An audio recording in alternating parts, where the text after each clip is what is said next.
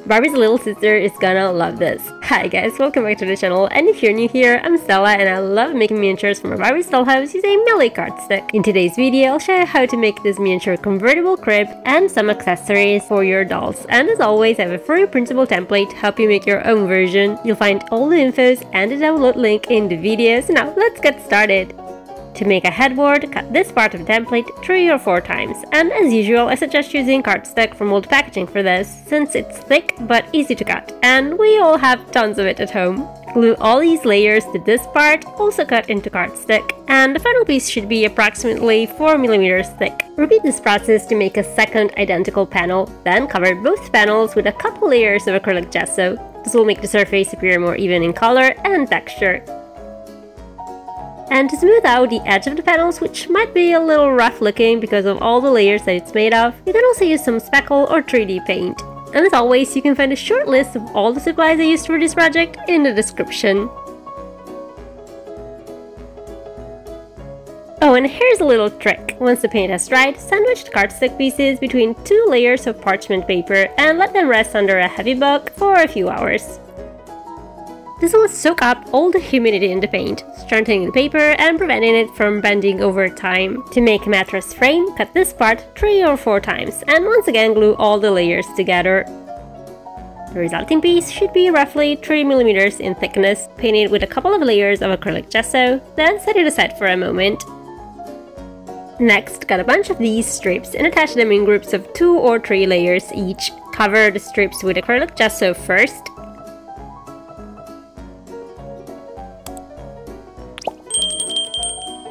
then color them with a light shade of brown paint to mimic the look of wood. Alternatively, you can use a handful of craft sticks. Glue these slats to the frame we set aside earlier, making sure they're evenly spaced. And this is completely optional, but I decided to coat the slats with a thin layer of clear varnish to make them look a little bit shiny. At this point, we should have these 3 elements ready.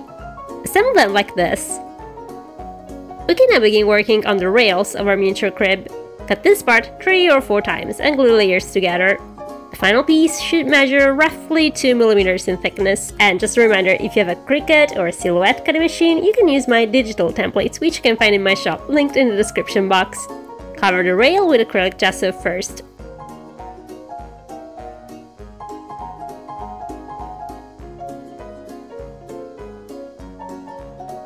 Then, to achieve a wood-like finish, paint it in a light shade of brown acrylic.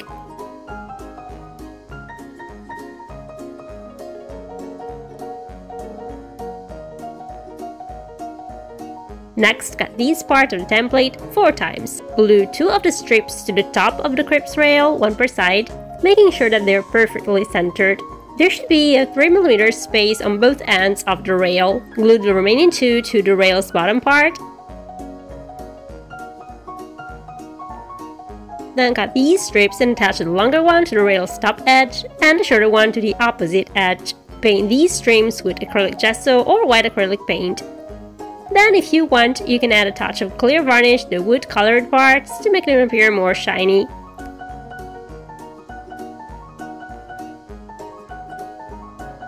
We'll have to make 2 identical rails. Slide them into the grooves in the headboards, and optionally you can glue one of them in place, although it's not necessary. To convert our miniature crib to a little toddler bed, we'll need to swap one of the rails for a shorter panel. To make one, simply cut this part 3 or 4 times. Attach all the layers together until you get to a thickness of 2 mm. Then paint the resulting panel with a couple of coats of acrylic gesso.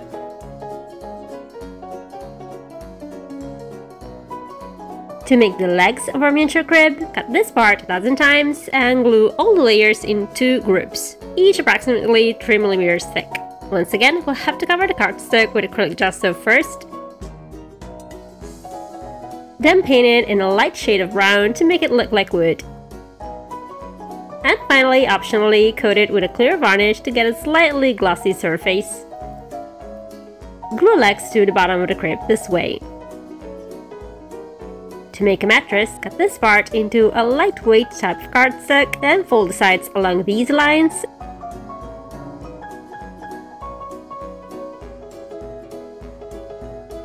and and glue the tabs to create this little box.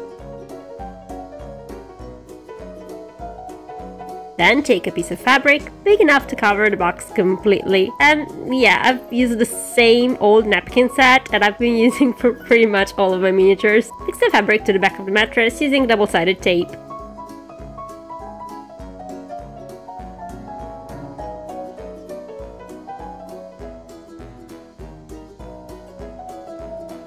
Should end up with this. Place the mattress into the crib. Then, to make a little duvet, cut this pattern into paper and trace it onto a piece of patterned fabric.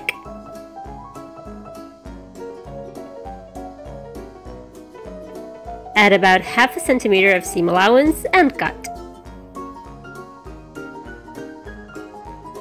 Cut another identical rectangle in a plain colored fabric. Then place one piece on top of the other, making sure that the printed sides of the fabrics are facing inward. Sew the two pieces together along this margin, leaving a small opening so that we can reverse the fabric afterwards.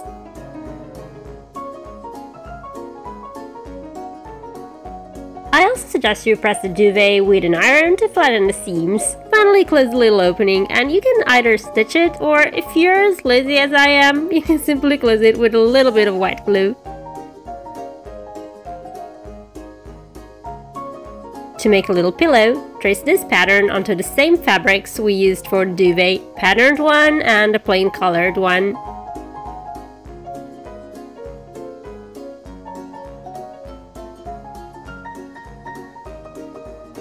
Sew them together. Then turn the pillow inside out to reverse it. And fill it with some cotton or fiber fill.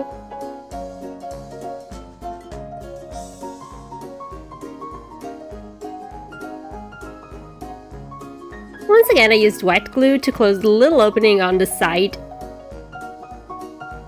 You can follow a similar process to make a star-shaped pillow. And this time around, I chose to hand stitch my pillow because I'm simply not good enough at using a sewing machine.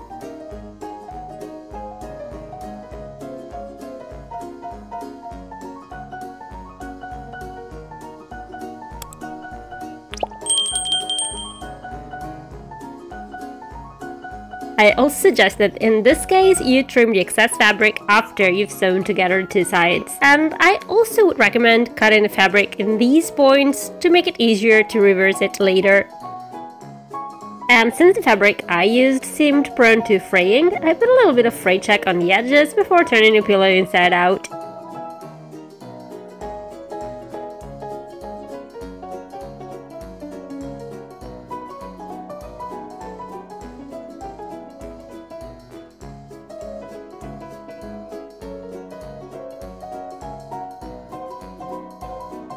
To make this cute little bunny ragdoll, cut this pattern, then take a piece of plain colored fabric, fold it in half, and trace the pattern on one side.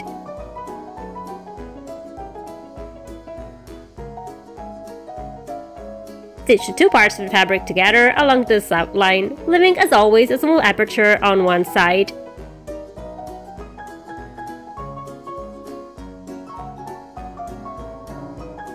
Trim away all the fabric and excess. And at this point, I once again put some fray check on the edge to prevent the fabric from fraying. Just as we did for the star-shaped pillow, I suggest cutting the fabric in all these points to make it easier to reverse it. And we're definitely gonna need to use a pair of tweezers to do this. At this point, we can start stuffing our little bunny doll with cotton or fiber fill, starting from the legs.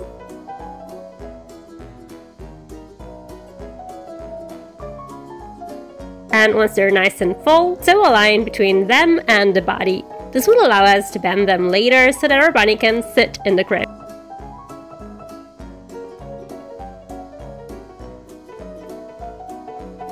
Fill the rest of the bunny's body and head.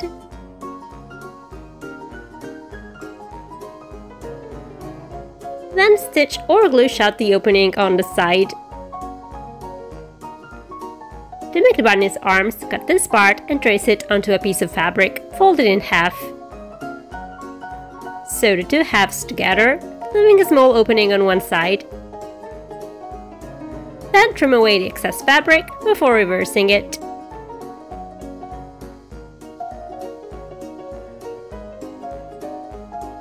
Stuff the final piece with cotton or fiber fill. Then close the little opening with glue or by stitching it. And of course we'll have to make 2 of these. Attach the arms to the bunny's body either by gluing them or if you want them to be movable by stitching them this way. I'm not sure if you can tell from the video, but essentially you have to sew one arm first. Then pull the sewing thread into the body and towards the opposite side, and finally stitch the other arm in place.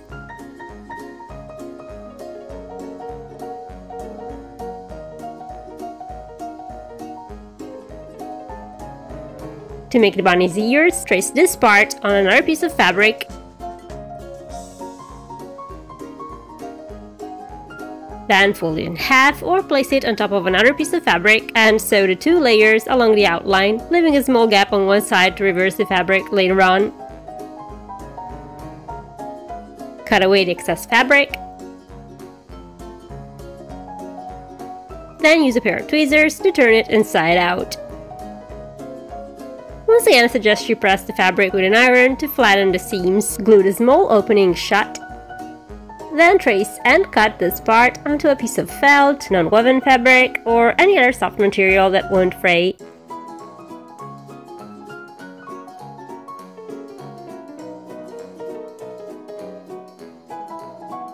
Glue it to the base of the ear with white glue, and obviously we'll have to make 2 of these as well.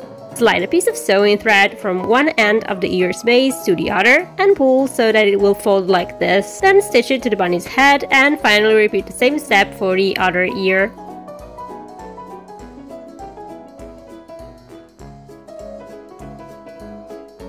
Next, use a black pen or a fine tip marker to draw a nose and eyes on the bunny's face.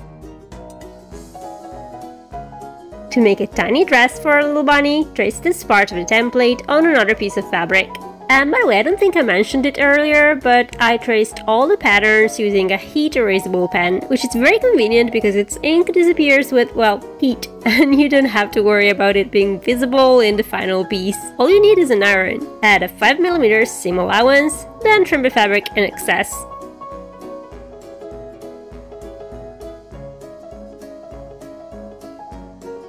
Sew a hem around the armholes.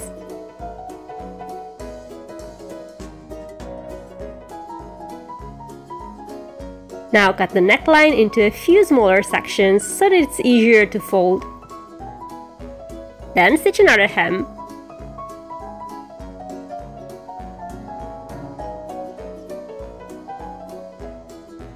At this point we can sew together the front and back of the dress, stitching the fabric along this line.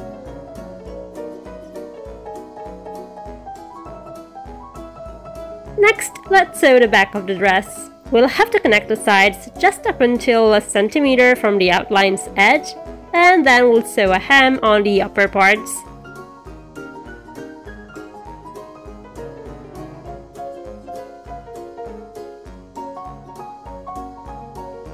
Lastly, stitch a hem to the dress's bottom edge.